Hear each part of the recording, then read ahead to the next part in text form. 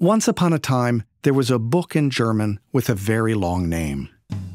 It contained all the wisdom from the Alps about how to save people. Around the same time, there was also a mountain rescue group in the Pacific Northwest, the first in America. They brought that book to a wider public in English. It was translated on this table in Roxanne's house. And it became the Bible of mountain rescue across the world. But knowledge about this connection was soon forgotten.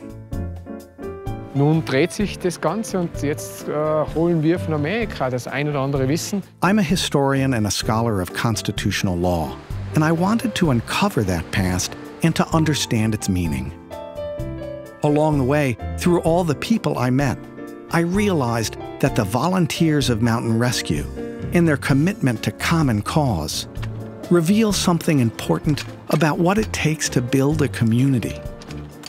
Ultimately, in this era of conflict and strife, it taught me that to save a stranger, you first must love your home.